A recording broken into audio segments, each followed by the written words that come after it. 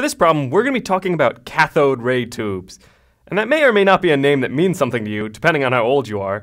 Cathode ray tubes used to be the main way we got televisions to work before we had LED, LCD, and plasma televisions. And let's investigate how exactly these tubes work. So on one end of the tube, we have an electron here, and we give it some really large initial velocity v0, such that it shoots across this tube towards this green screen over here. And when this electron hits the screen over here, it temporarily causes it to light up, producing a dot on the screen. Now you can imagine if we were able to draw lots of these dots on the screen, we could use it to draw images, like this one here. But in order for us to be able to make dots on other parts of the screen, we have to bend the path of the electron so it doesn't just go in a straight line. And how can we bend the path of an electron? Well, one easy way is with an electric field. And we saw in the previous two questions that a great way to produce a nice constant magnetic field is to have two parallel plates, like these two. So when this negatively charged electron moves into this electric field, it'll get pulled towards the positive plate, directing it to this part of the screen. And you can imagine if we wanted the electron to go down here, we'd just switch the charges so the negative charges were up here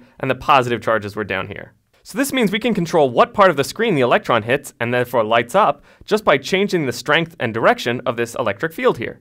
So for this problem, you're going to tell me how strong I should make this electric field such that this electron gets bent a distance away from the center from its straight line path of delta y. So you should assume that the electron is in the magnetic field for a total distance of 0.5 meters, and we want the deviation away from the center, delta y, to be equal to 0.1 meters. We'll also assume that the electron enters the field with an initial velocity of 1 times 10 to the 7th meters per second. You will also need the charge and mass of the electron, which I have provided here. Now a few quick notes. You'll notice that this speed here is really large, and the super astute among you might notice that it's actually getting close to being the speed of light. And if you've heard anything about the theory of relativity, you might know that as we get close to the speed of light, strange things start to happen. We won't worry about any of that in this problem though, so just assume that everything behaves as we're used to.